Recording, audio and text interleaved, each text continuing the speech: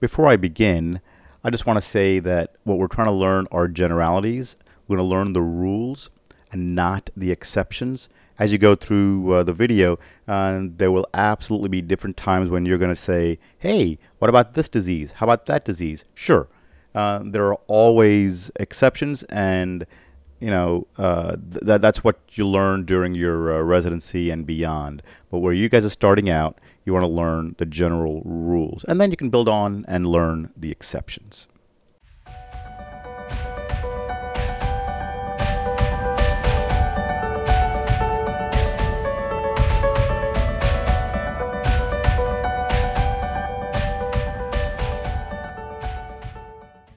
All right, guys, welcome back. So we are now on to the central nervous system.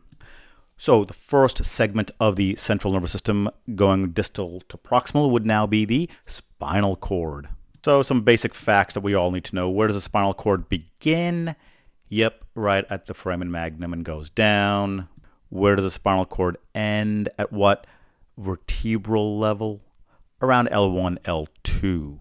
Which means, do you have the spinal cord in your lower back, in the mid-lower lumbar region? And the answer is no, you do not have a spinal cord in the lower back.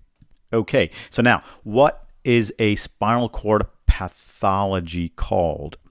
And hopefully you guys have read and done a little bit of homework prior to starting the video, because now this gets a little tough if you haven't read. So what is it? What is it? It is called a myelopathy. Do not confuse this with myopathy. It's myelopathy, M-Y-E-L-O, myelopathy. So now, what are the hallmark signs and symptoms of a myelopathy?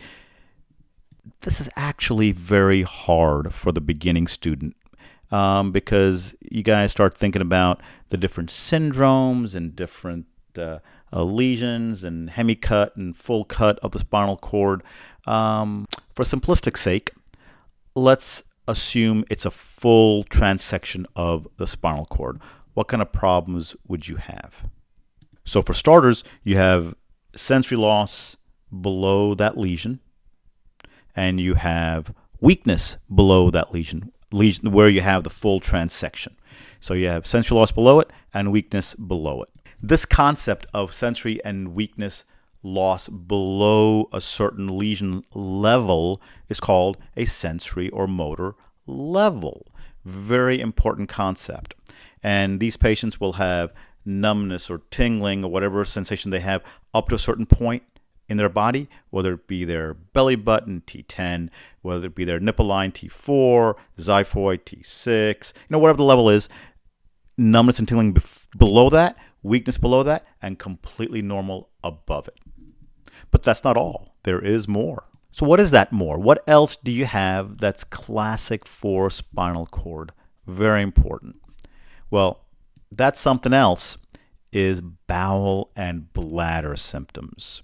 Bowel and bladder referring to one of four things. I keep this simple, guys. I'm truly of the KISS method, keep it simple, stupid method. If it's urinary problems, it can be one of two things. You pee too much or don't pee enough.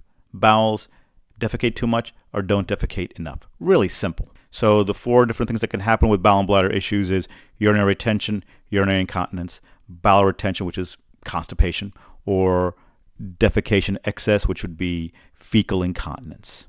So you might say, wait, if you have a complete transection, who cares about diagnosing with bowel and bladder, because it's pretty obvious they have this horrible sensory level and they can't move their legs, and so it must be clearly a spinal cord lesion. Well, I hate to break it to you guys, but not every patient comes in with a complete transection of the spinal cord. So how do they usually present? So most patients present with, usually it's, can be unilateral, but usually it's bilateral, numbness, tingling in their legs, and some weakness. So you may think, well, this is a neuropathy. They've got numbness and tingling in both legs and slowly working its way up. But then you ask about bowel and bladder. Then you ask, do you have any bowel and bladder changes? And most patients are embarrassed to tell you about their bowel and bladder issues, but you have to ask them. And be upfront. Ask them about any change, any recent onset or new onset of fecal incontinence. excess constipation, urinary retention, urinary incontinence. Now, don't forget, constipation is an extremely common symptom in a vast majority of the population. So just having constipation is not a spinal cord lesion. A change or worsening constipation makes you think it could be a spinal cord lesion. One thing I do want you guys to do before we conclude this video is to read up on the different spinal cord tracts, which would be dorsal columns, spinothalamic, corticospinal, and the concept of lamination. If you've never heard of this concept, look it up as it relates to the spinal cord. I'm not talking about lamina, the different laminar layers in the spinal cord. I'm talking about lamination within a given tract. On one of the future videos, I will discuss these different tracts, but for this video, for the hallmark signs and symptoms of the Neuro Axis video, I'm not going to go any further on that. So we are now done with spinal cord. Next up is brainstem. Okay, guys, so same routine. Figure out what the hallmark signs and symptoms are of a brainstem lesion.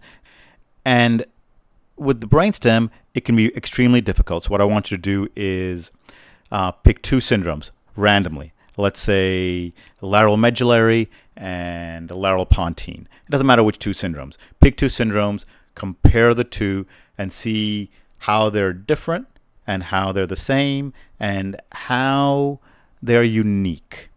Okay? Trust me, if you just do this little bit of legwork, a little bit of homework, and really try to understand this, you know, we're going to jump the shark very shortly, and brainstem lesions will become very, very easy. Okay? So, see you on the next video, guys.